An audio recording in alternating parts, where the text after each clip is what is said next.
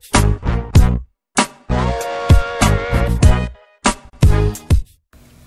everyone, QBKing77 here from the Android Creator Syndicate team, here to do a video showing you how to resize widgets on Android 4.0 Ice Cream Sandwich.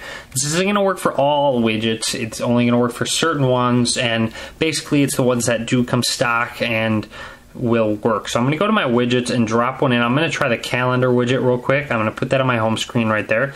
And now to resize it, all you have to do is press and hold on the widget and drop it right back down in the same position. As you can see, an outline comes up around the widget itself. Then just go ahead and press on one of the dots on the outline, and there you have it. It resizes it for you. As you can make it taller any way you want, as long as it's got a dot to make it bigger or smaller, you're good to go. So very cool, nice feature of Android 4.0, and just tap either on the widget or outside the widget to keep it. I'm going to go ahead and try one more. I'm going to try, let's see, how about the bookmarks one? So I'm going to drop my bookmarks widget right there and do the same thing, press and hold, drop it back down.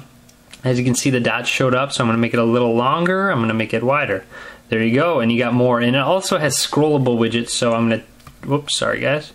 I'm going to go back and you can scroll through. So it has scrollable and resizable widgets. Obviously only certain ones are going to be for that. So very cool. So as you can see, just drop it right back down and edit it as much as you want and you're good to go.